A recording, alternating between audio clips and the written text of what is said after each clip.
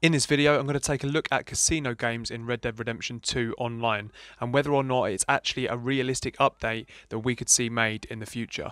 The most desired game that the community seems to want within this casino game sort of genre is poker, so I'll focus on that in this video. It's also a subject that I know a little bit more about in terms of online than other casino games. As I'm sure you all know already, poker can be played in Red Dead, but only in story mode. This is obviously a good sign for the game being introduced into online, as it's already been coded and tested in story. But there are multiple issues that need to be considered when taking a game from offline to online mode. The first thing that can be seen as a point in favour of poker being possible for Red Dead Online is the fact that there are two in-game currencies, dollars and gold bars.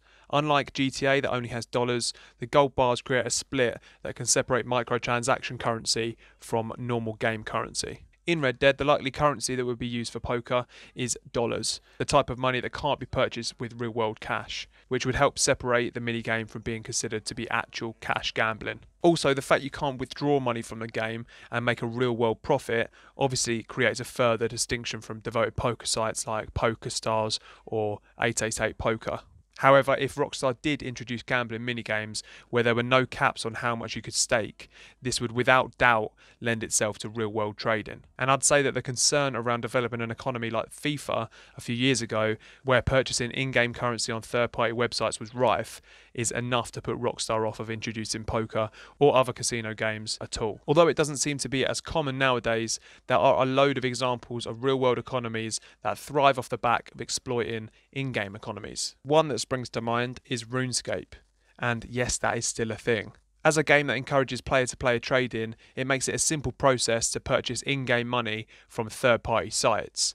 Then, when you've paid your real cash, you meet in a quiet backstreet in Varrock to complete the deal. Gambling games in Red Dead could absolutely be exploited to trade cash between players and create an issue seen in gaming time after time. If there were no caps on gambling limits, two players could jump in a poker game, and as soon as the seller knew their cards were terrible, they could let the buyer know and fix the hand to make sure the buyer won with that better hand, and then simply fold every hand that wouldn't work. This would of course only work in a 1v1 game, but if you combine the real-world trading concerns with the legal grey area around gambling within video games, you can start to understand why the developers might consider it more hassle than it's worth. Despite everything that I've mentioned so far, there are a few ways that Rockstar could introduce poker and other gambling minigames without running the risk of falling into these issues. Rather than actually allowing players to bet however much they wanted, it could be capped so low that the real-world trading just wouldn't be worth the time. Or it could be set up in the same way that you join an online PvP match. You're matched with random people and it's treated like a tournament with first, second and third cash prize,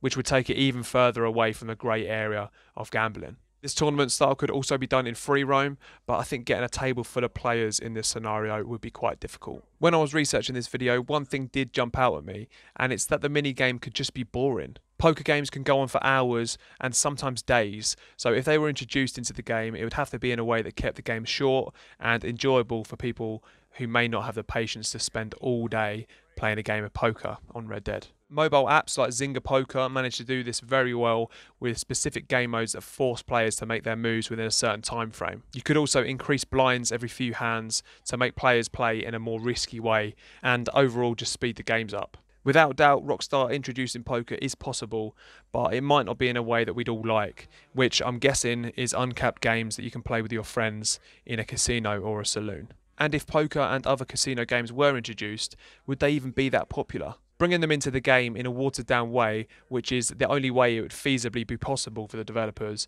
would probably be very underwhelming eventually, as I imagine the novelty of the games would wear off pretty quickly, unless of course the reward for playing the game was very high, or you had that excitement of actually gambling your in-game cash. In my opinion though, I would like to see casino games introduced into Red Dead Online, even if it's in a limited way like I suggested previously. But whether or not we'll actually see this in the future, I am not holding my breath. Let me know what you all think. Is this something you'd like to see in the future?